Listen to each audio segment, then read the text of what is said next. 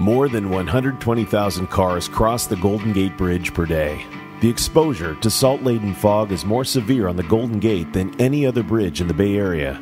But why is fog extremely active in attacking the paint film, requiring the bridge to be repainted twice every year, wasting thousands of taxpayers' dollars? According to the EPA, acid fog has been made acidic by pollutants released into the air. This chemical reaction begins when compounds like sulfur dioxide and nitrogen oxides are released into the air. Alone, one small car releases 18 pounds of nitrogen oxide per year. If all small, the 120,000 cars that cross the Golden Gate would release 2,160,000 pounds of nitrogen oxides per year. The exhaust from cars, trucks, and buses, which also release nitrogen oxides and sulfur dioxide into the air, cause an increase in these pollutants. In addition, the shipping that goes on in the bay also releases air pollutants as they pass under the Golden Gate. According to the USGS, nitrogen oxides, the primary component of acid rain in the United States, comes primarily from transportation.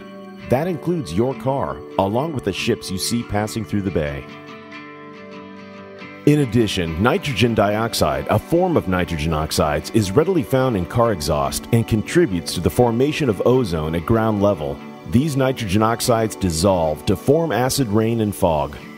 Currently, there are no air pollution regulations on ships and planes. According to the EPA, there are close to zero regulations of the releasing of nitrogen oxides and sulfur dioxide. We need to take action. Programs implemented to reduce these pollutants from being released will reduce levels of fine particles and the severity of health problems associated with these pollutants.